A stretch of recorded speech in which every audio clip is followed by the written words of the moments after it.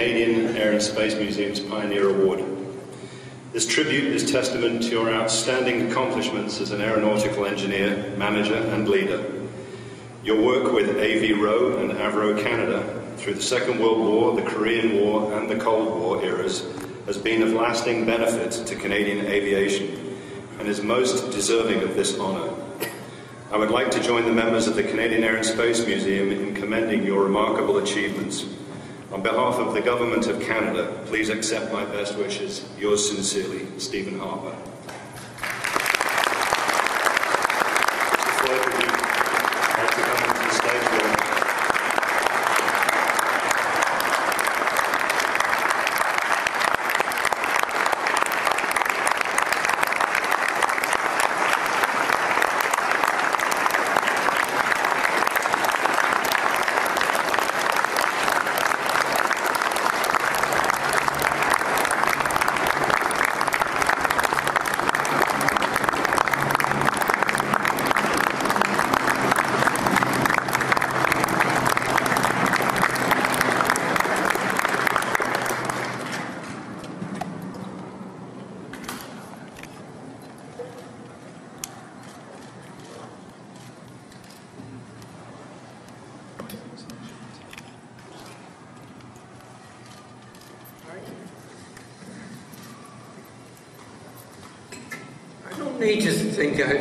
I don't think I need to say anything. They've said it all in the film, so that lets me off a little bit.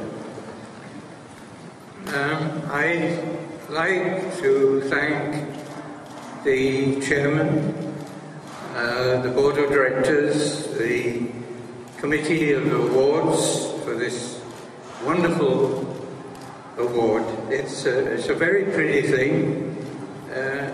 I don't know whether I can lift it up for you to see it, but it's something like an aeroplane that looks like an arrow, and it's flying through the sky. I think one of the greatest achievements I've achieved is getting to 95 and smashing the microphone.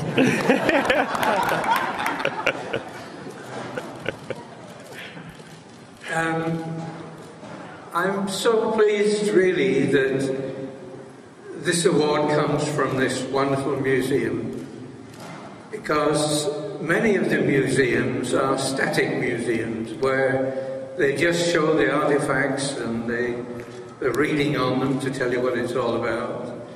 And you look at that and you go and have a coffee and that's the end of it. But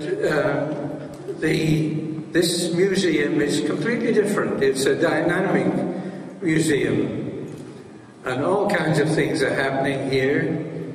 Building aeroplanes, replicas,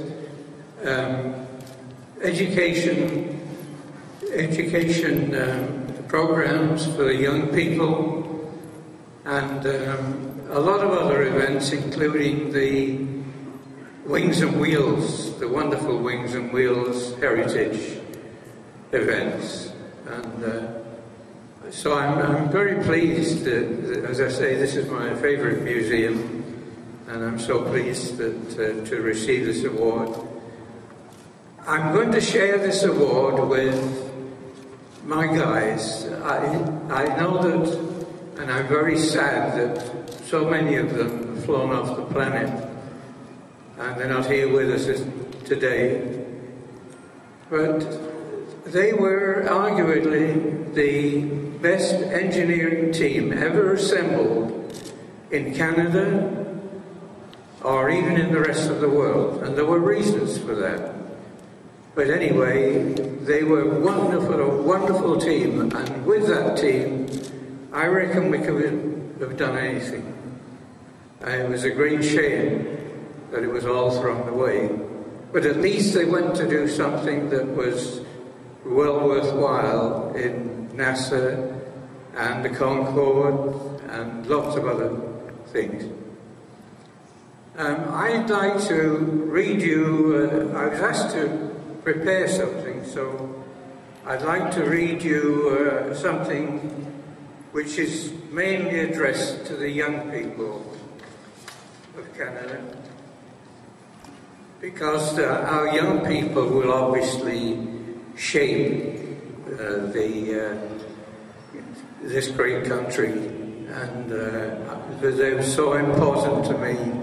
I've spent the last 30 years in trying to teach young people hypersonics and various other things. Whether I've succeeded or not, I don't know. But they're very special to me. But first, I'd like to tell you a short story that might illustrate by example what all of you young people might achieve if you work hard enough at it. 9 years ago, unexpectedly, but very much appreciated, I was awarded an honorary Doctor of Engineering degree from the Royal Military College at Kingston. My family were invited to attend the various ceremonies, and we were provided with the services of a young cadet as our host and general escort. He looked after us all so well, particularly my wife, who is disabled, that we established a very warm friendship with that young man, and he and I corresponded for many years after the event. Then I guess we both got busy and we lost touch. So you can imagine how delighted I was to learn that that young man, now married with 2 children, has been chosen as one of Canada's new astronauts. His name is Jeremy Hansen, and you've probably seen it in the press. Jeremy is the perfect example of what you can achieve if you set your sights on a worthwhile goal and work hard enough to achieve it. While my own story is not as spectacular as that of Jeremy's at his age, I hope that it might be of some interest to you, so this is a very condensed version of my own walk through life. About 80 years ago, believe it or not, as a young student, like most of the young people here today, I had dreams of what I would like to contribute to the world based on the help and knowledge received from my teachers and mentors. However, in my wildest dreams, I could not have imagined that I would be embarking on a journey that would lead to being deeply involved in the design of the mighty Lancaster bomber, the York troop transport, and many other of the Avro designs.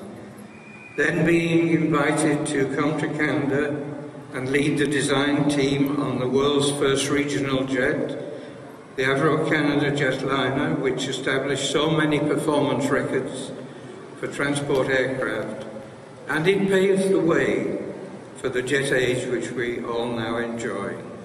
Then to be privileged to lead the design team on the fabulous Arrow, and later to become deeply involved in the world's only supersonic passenger aircraft, the Concorde. I can only hope that all of you have that kind of opportunity, and of course that you take it. Can you hear me okay?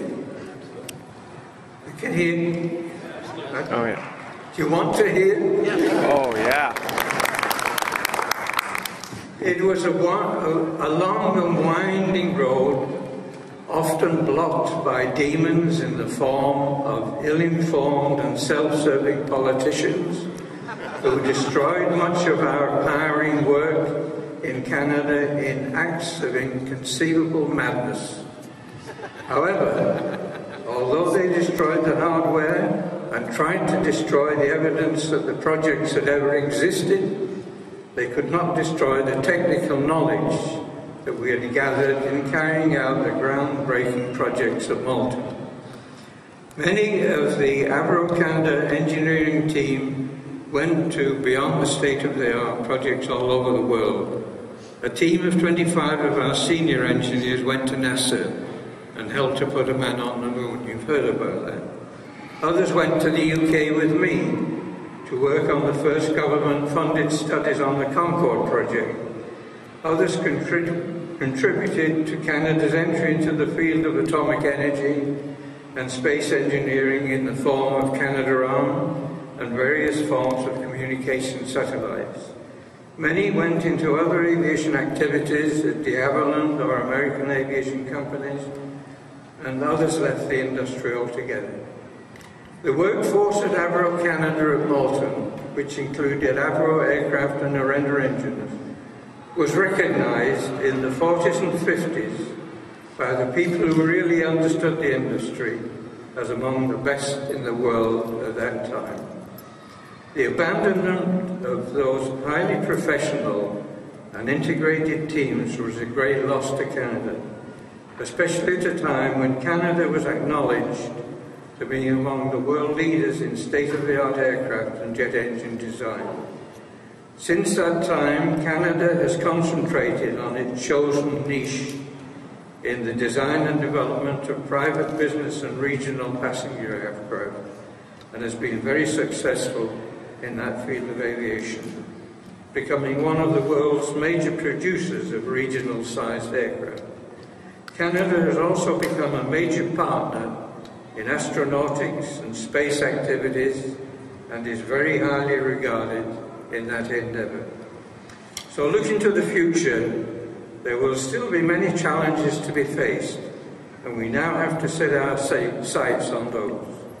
I have little doubt that in the lifetime of you young people, there will be a quantum leap in the field of communication technology, which will change the way we live, especially for the underprivileged people of the world.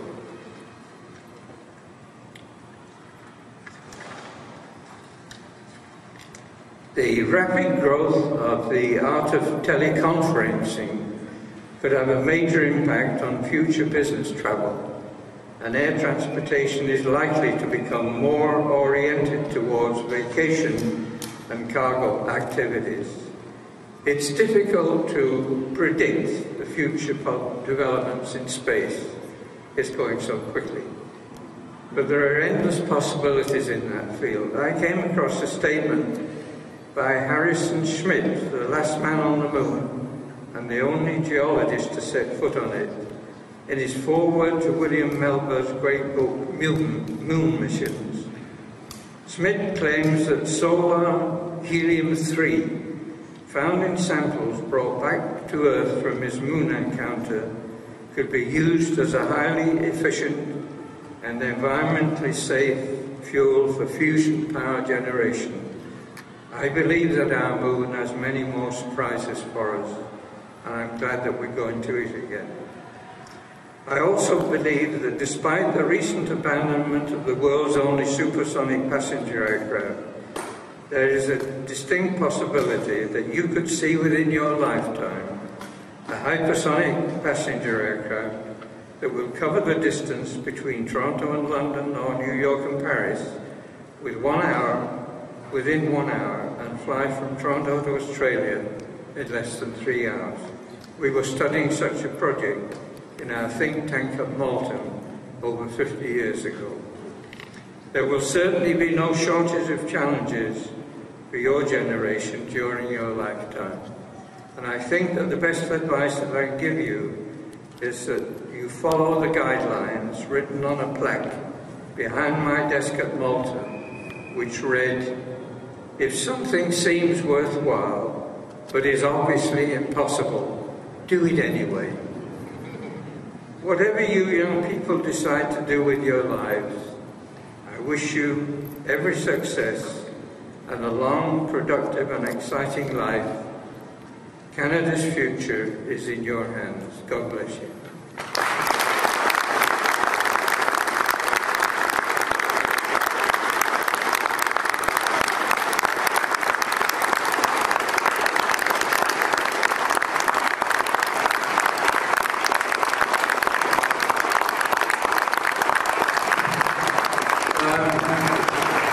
Before I go, I would like to say that I share this wonderful award with my team.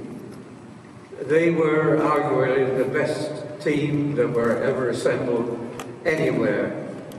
And so I'm so sad that so many of them have now flown off the planet, and there are very few of us left. And those of us who are pretty old.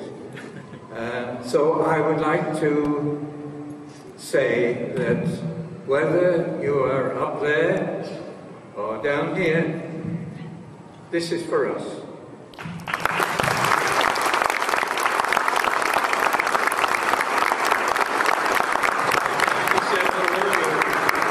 At the Canadian Aerospace Museum, we do things slightly different. And normally you would receive this first and then have a speech. We're doing it slightly different. And on behalf of the Canadian Aerospace Museum, for Jim, as the first recipient, and to all of your colleagues, we really do have marvel at what you've been able to achieve. And on behalf of the whole board of directors of the museum, this is yours.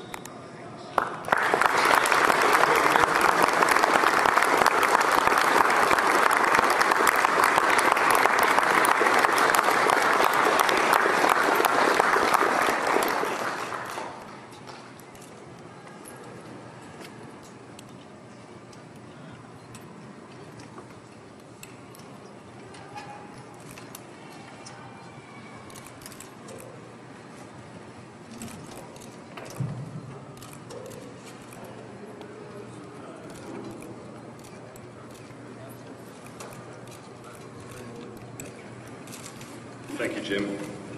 It's a real honour to have you here today. I'd like to welcome to the stage the MPP for York Centre, Monty Quinter. Thank you for joining us today, Mr. Quinter. Mr. Quinter served as Minister of Consumer and Commercial Relations, Minister of Financial Institutions, Minister of Industry, Trade and Technology, and Minister of Community Safety and Correctional Services. He currently serves as Parliamentary Assistant to the Minister of International Trade and Investment and Chair of the Ontario Investment and Trade Advisory Council, and has a long record of community service. I'd like to thank Mr. Quinter for coming and addressing the Ontario Legislature this year with this message. Just roll this video, please. Mr. Speaker, February 20th was the 50th anniversary of the cancellation of the Avro CF 105 Arrow project. It was 50 years ago that the